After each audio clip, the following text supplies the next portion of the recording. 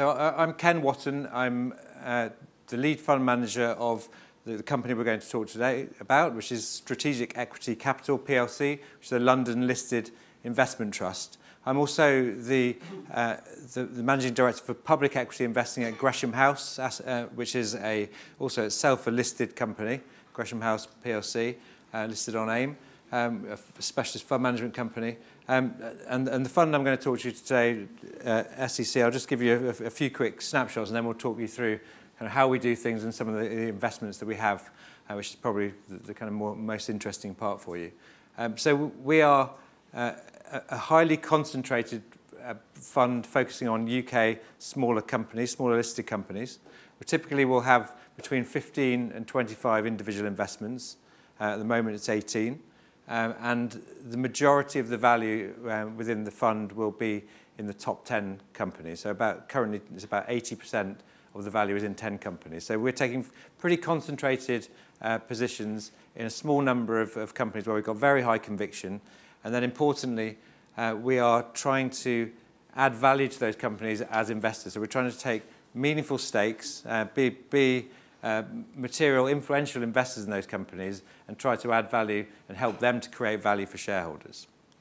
The result of that is you have a genuine small cap portfolio, it's high conviction, and it has a low correlation in terms of its returns and the output of what we're doing versus the stock market and versus some of our competitors.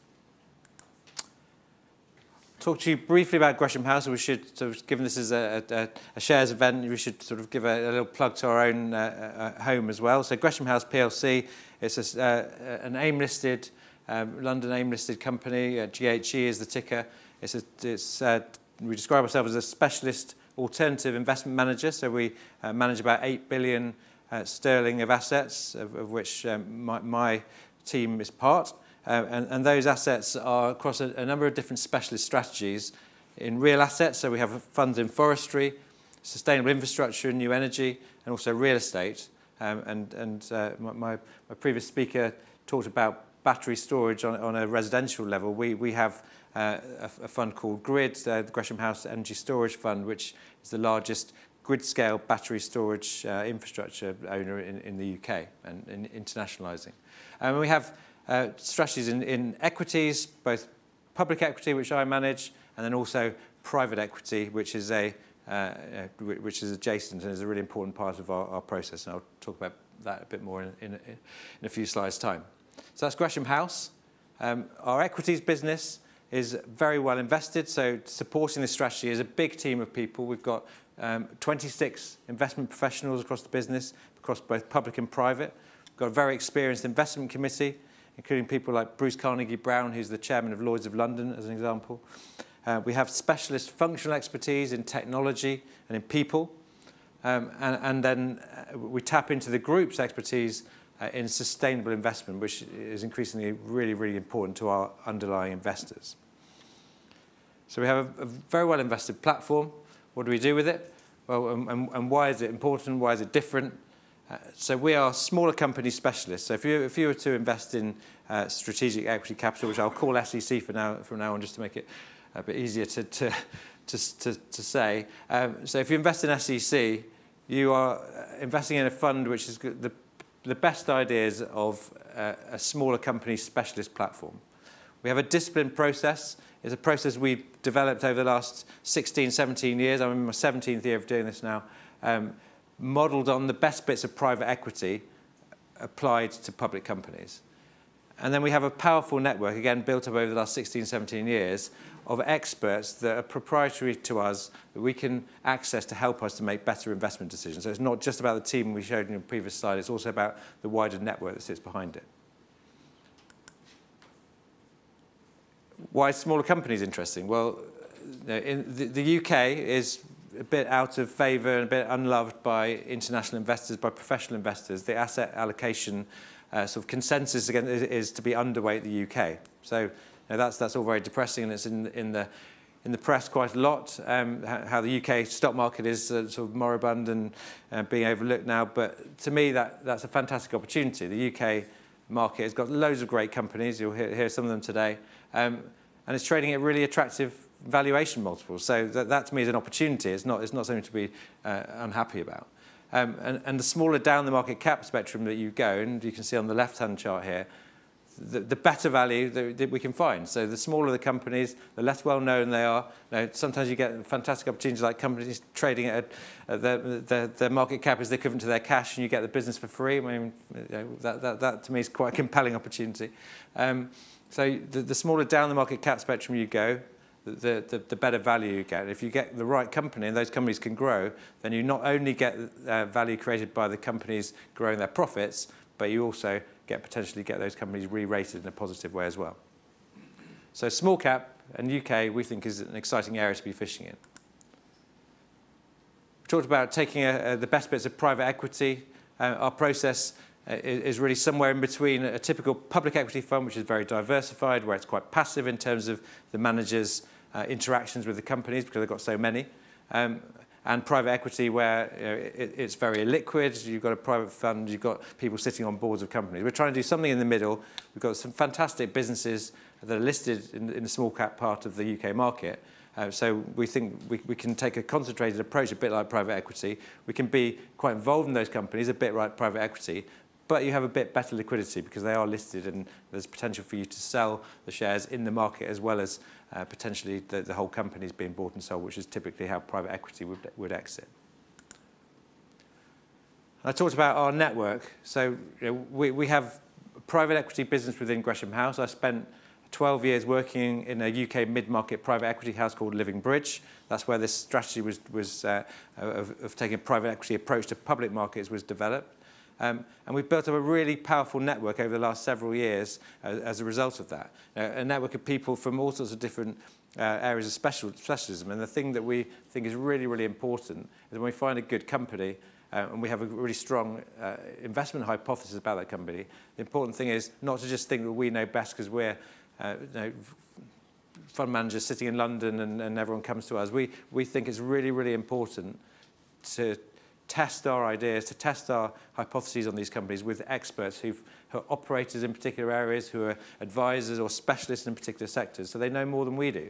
And by testing our judgments, really honing them, we can really build our conviction, and that's what the result of this portfolio, the result of which is this portfolio. And then finally, before I start talking about stocks, this is the last bit on process, is we talk about taking an active engagement approach to investing in small cap companies. So I want to make the distinction between activists, which has connotations of being really aggressive and horrible and firing people. We're not doing that. But we are actively engaged in a collaborative way with the company management teams and the boards of the businesses we invest in. And that's because we think we can bring that network I showed you on the previous slide. It's not just about us testing our ideas. It's also about introducing people to the companies who can help them. That might be specialist advisors who can help them to navigate entering a new market. It might be an M&A advisor who can help them if they're looking to divest of a subsidiary or to sell the whole company or to make acquisitions. Or it might be individuals who have relevant skills and expertise that can be added to the board and join as non-executive directors. So all these things are part of our armoury as an investor and really quite different to how most public company fund managers will operate. So I'll give you a case study. So this is a particular company. It's a recent takeover situation of a company. This was our largest investment within the trust. But it gives you a sense when I talk it through of how we think about investment, the kind of things we're looking for, and then the kind of things we do after we've invested. So Medica is a healthcare services business. It does outsourced teleradiology services. So it's got a bank of qualified radiologists who are interpreting medical images, both for the NHS as an outsourced partner, but also into the pharmaceutical industry as well. I mean, some of you may have come across the company. It has a lot of the characteristics we like. It's in a structurally growing market. There's a structural undersupply of radiologists globally, and particularly in the UK. And there's an increasing demand for their services. So an outsourced provider like Medica that has the technology platform and the contracts is really very in demand to try and meet this need, which is increasingly becoming more difficult to meet. It's a company that has an international presence. It's growing double-digit at the top line. It's got strong margins, over 20% operating margins, so indicating of a quality company. It's capital light, so it's generating a lot of cash. It turns a lot of its profits into cash. And it's demonstrated that over a number of years. It has a high-quality management team, a high-quality board, which we've built a strong relationship with.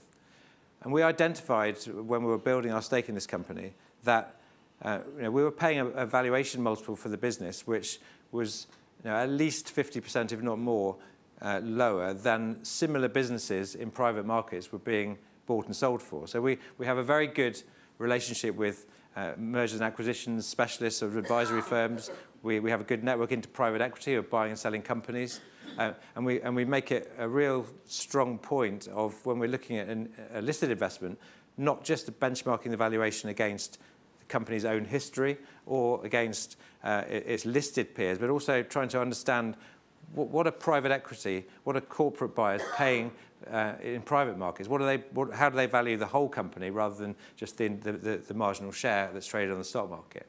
And that gives you a really good sense to build conviction that, yes, if this is a good quality company and this similar business has been bought in private markets for a very significant premium, then I'm probably paying a decent price. And I think it links in with what I was saying before about the UK being out of favour and smaller companies being even more out of favour. That's creating some fantastic bargains. That's really throwing out some opportunities of high-quality companies which have been derated because of big picture stuff about the UK and not really to do with things about their own fundamentals and how they're growing and what they're doing and the demand environment for their products in their markets.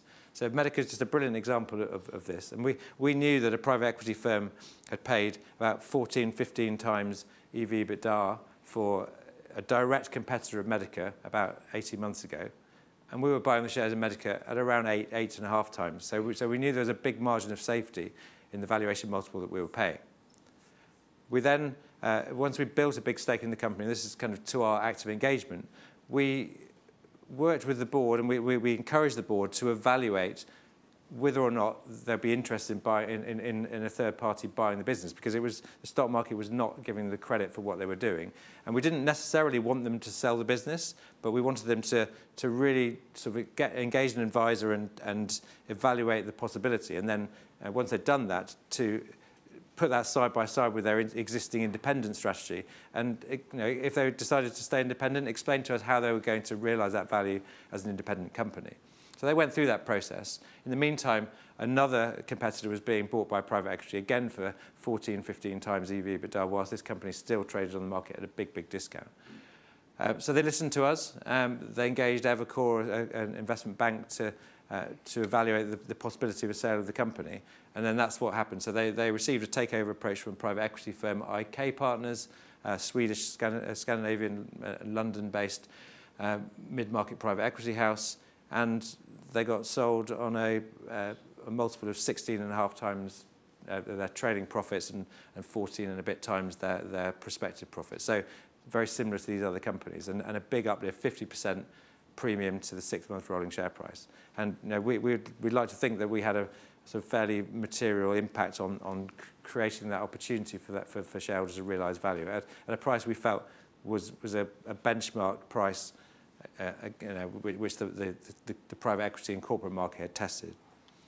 So it's been a great case study for us, a big contributor to returns, and we will get the cash back from Medica in about a week and a half's time. So, and the good news is we've got lots of interesting opportunities to reinvest the cash into. So I won't dwell on this, but this is the takeovers that we've had in the portfolio over the last sort of 2 or 3 or 2.5 years since I've been the lead manager of the trust. The average takeout multiple is 13.5 times, and just remember that when I show you what the average multiple of the current portfolio is. The average premium 46%. So this is a real. There's a lot of takeover activity in the moment because the market's sort of derated small cap companies. We think there's a big opportunity to create value either by companies that we own having approaches or by them being re-rated when people start to notice this difference.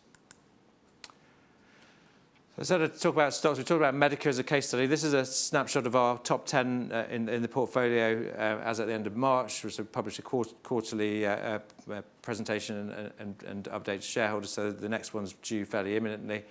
You can see that Medica, I think I've got, here we go. So here's Medica. So at the end of March, it was 14% of the portfolio. So we took a very decisive, concentrated position in this stock, and it's paid off because of the premium we've received in the takeover offer.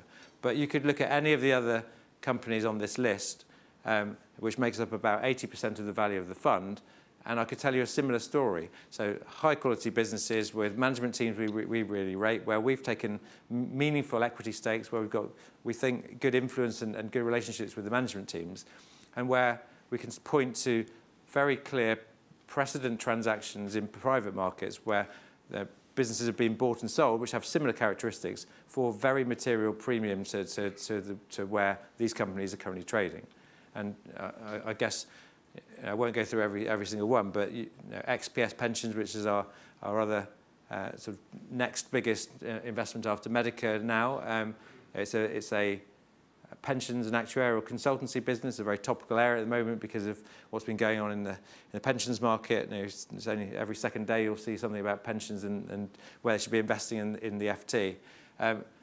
XPS are right at the centre of that market. It's a fantastic market because trustees of pension schemes have to do actuarial valuations for their members and their pensioners. So there's a regulatory driver for the demand for their services. They have inflation-linked contracts, so every year they're able to put their prices up, and that's contracted. So they're able to grow just as a result of kind of keeping the contracts they've got without having to win more, although they are doing that too. It's a strong profit margin business. It's growing its top line in double digits. It's growing its bottom line even faster. It generates lots of cash. That cash goes to pay a very attractive dividend yield. Lots of its people are also shareholders, and therefore they want the dividend as well as and the management want the dividend, not just external shareholders.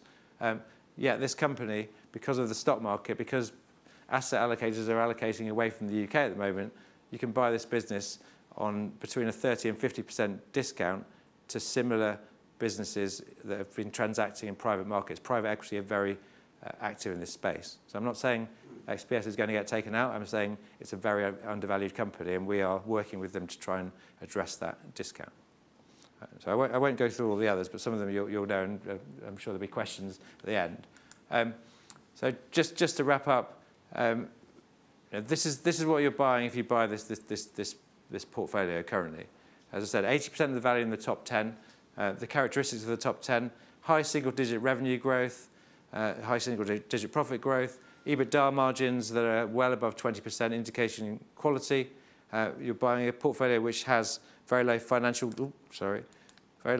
leverage. So you can see 0.3 times net debt to EBITDA. So these are not risky businesses. They're profitable, cash-generative businesses with low debt that are trading on an aggregate EV/EBITDA multiple of 8.2 times.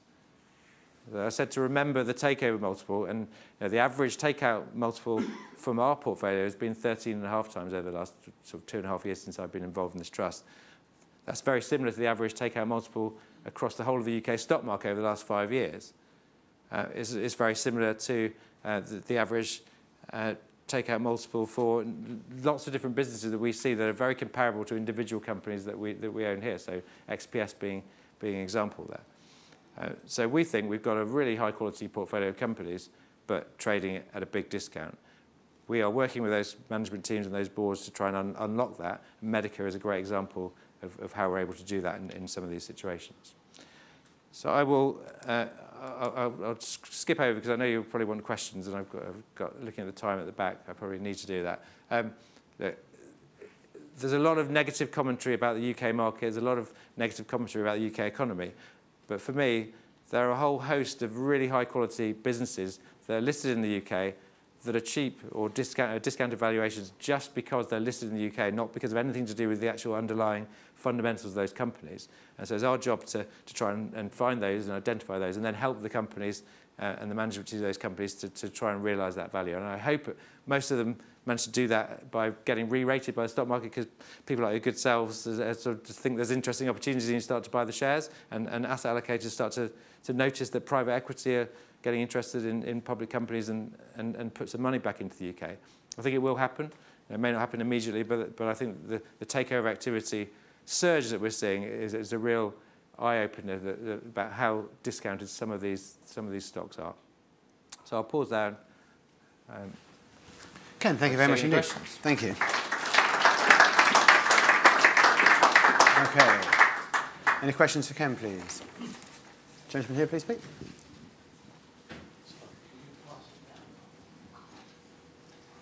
Hi, you get a one-time boost when you get the takeovers, which is great. Yep. But you've got to recycle that cash. So, have you got a long list of replacements on the sidelines?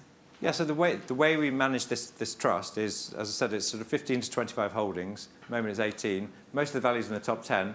Those top 10 are the ones where we've done all the work, built the relationships, bought the stakes, and are now in the process of engaging to try and unlock the value. But the rest of the companies in the portfolio, which make up only 20% of the value, those are the sort of toehold stakes. Those are I guess, the active pipeline of opportunities which we are. We're building our knowledge, we're building our stake. And so when I said earlier on, we're going to get the cash coming in about 10 days' time from the Medica takeover. We have a very active pipeline, both companies in the portfolio today, but also a watch list of businesses outside the portfolio, but where we've been doing a lot of work and building relationships where we can redeploy that capital. So at the moment, takeovers, actually that provides us the opportunity to recycle cash into what I think is a really attractive set of opportunities now because of the valuations. So, yeah. Question towards the back. Chris, did you have one? No, sorry, I misunderstood you. I think you were saying this question. So what's the portfolio turnover, and how much of that is from M&A activity, and how much of that is you exiting a position for other reasons? Yeah, it's typically, over the long term, it's been sort of 20 to 25% portfolio turnover, so it's an average holding period of 4 to 5 years, and that's kind of how we think about an investment. So we're not investing in anything because we think it's going to get taken over in the next 6 months. That's not our approach. Our approach is a long-term approach, buying high-quality businesses at discounts to the long-term potential value, and then working with the management teams to try and unlock that value. And that might be through a whole host of different things. It's not just about takeovers. It just so happens that at the moment, the takeover activity is elevated, and that's because there's such a big sort of arbitrage for private equity between what they pay in private markets and what the UK market is currently valuing these companies at. And that won't last forever. But we don't need it. We don't need takeovers for us to generate value. These companies should be able to grow their profits, and the stock market also ebbs and flows in terms of how it rates businesses. And I don't have the stat off the top of my head about what proportion of our turnover comes from takeovers, but you can see from the slide I showed you that there's been a number of takeovers over the last few years. But there's also been a number of companies where we've exited by selling in the market as well, because they've got to our target price and they've been fully rated, and there's better opportunities elsewhere. Any other questions for Ken, please? A couple here, please, Pete.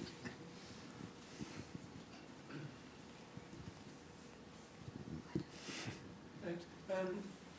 Could you tell us something about what your management costs and fees are, and also other performance fees, which, if you get these great exits, eat into it? It's a great question, very topical. I'd say our fees are very good value, but I probably would say that, wouldn't I? So the headline management fee, so the fund management fee that we have on the trust is 1% per annum. So it's slightly higher than some typical open-ended funds would be, but the level of resource applied to managing these positions is higher as well. If you compare that to private, I should have put it onto the comparison between private equity, public equity. Private equity would typically be 2% plus 20% performance fee. There is a performance fee on the trust, which is capped though, so it's capped at a maximum of 65 basis points. but it only pays when it's gone above the high watermark of when it paid the last performance fee. So we think it aligns shareholders with driving performance. And there's a question. Just the gentleman there first. And we'll come to you next. The private equity groups have suffered recently, arguably because of higher interest rates. How do you view? How do you see your business in terms of higher interest rates? I mean, how much has it affected it, and so on? Thank you. Yeah, so I think there's a few considerations. Well, the first one is what it's done to growth here, sort of longer duration investments, and so the cost of capital has gone up, and that's made it less attractive, and hence you've seen a big sell-off in kind of earlier stage technology companies. We don't invest in those sort of things in this fund. We invest in established, profitable, cash-generative businesses, and we're very disciplined on valuation. So we're not paying very high multiples in the hope of sort of returns coming through in 10, 20 years' time or big disruptions. We're looking for businesses that are profitable today, that have where on a 3 to 5 year view, we can generate the returns we're looking for from the earnings growth and the cash generation of those businesses. And if we can buy them at discounted valuation, we can get an uplift on the multiple as well through there, then even better. So we're never reliant on that. So we underperformed when those kind of things are sort of shooting the lights out and everyone's racing to get to the next big thing in tech. But obviously that's kind of turned a bit. In terms of how it affects the companies, we have very low financial leverage in the portfolio companies, and hence the cost of debt is not really a major issue for the earnings of these businesses.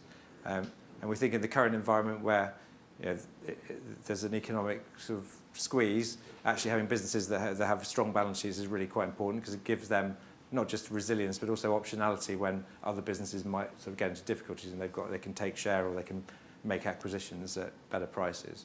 And then the last thing is that the fund itself doesn't have any gearing. So if you compare it to private equity, there's a lot of gearing in the structures that private equity use, and so the availability of debt and the cost of debt are important factors in their returns. Having said all that, we are confident, and we're seeing it in things like the Medica takeover, that private equity still has a lot of money that needs to be invested, and even if they can leverage their companies less, if you're looking at a public company that's trading at half price versus the one you might be looking to buy in the private market, you can have less leverage and still make the returns that you're looking for. So in terms of how that faces off into our market in the takeover situation, we can see, and we know because we're seeing it happening, that there's still appetite from private equity to buy good companies. Hopefully that answers your question. Yeah, I see that your dividend is quite small. Obviously, you're paying out a revenue and it's fully covered now. But you're a capital growth business, and a lot of investment trusts some of them have a policy of paying some of the capital out, like maybe 5% a year, 4% a year, whatever, like Montanaro and also Apex. Would you ever consider that? Because investors are looking for a return. Yeah, so that there is as you say, the dividend yield is below 1%, and it's effectively paying it's paying the dividends we receive in portfolio companies out as income. So that's the policy. That policy is reviewed by the board. So there's an independent board of directors. So it's ultimately the board's decision what happens with the dividend. So, but we as manager debate that with the board on a regular basis. The trust does have a share buyback program, which is designed to try and sort of protect around about 5% discount to NAV, and so when we have takeover proceeds like Medica, there's a commitment to return some of the proceeds of that to shareholders through a buyback program. So there's an opportunity for liquidity in terms of people. If you've generated a capital gain and you want to sell the shares and recycle, then you can do that through the buyback program. So it's an active point of discussion, but at the moment there's no sort of active plan to have a higher dividend yield. Interest rates are higher now, so I mean, people want a return. Yeah, well, we're targeting a 15% compound capital return. If the share price gets there. Yeah. But if it doesn't. Yeah, no, part of that is generating the capital profits, and part of that is managing the discount. And then we're doing both of those. And we've got time for one final one if anyone has a question, otherwise I've got a quickie. Just a quick one on the investable universe. You've got some pretty significant holdings in the top 10. Is there a limit to how much you would hold in a company? And kind of the size of companies, how small and how large is your range? So based on the size of the trust at the moment, which is about 175 million of NAV, we're targeting companies that are between 100 and 300 million market cap. So big enough to have some liquidity and be established businesses, small enough for us to be able to build a meaningful equity stake sort of within the parameters of the size of the trust and the concentration that we have. So that's kind of the target universe. We're starting with sort of well over 1,000 potential companies, and we screen down on various criteria, but there are a lot of potential opportunities relative to the number that we hold within the portfolio. Yeah, so I can't remember that's it. That's Ken, thank you very much. That was a terrific presentation. Thanks, Ken. Thank you.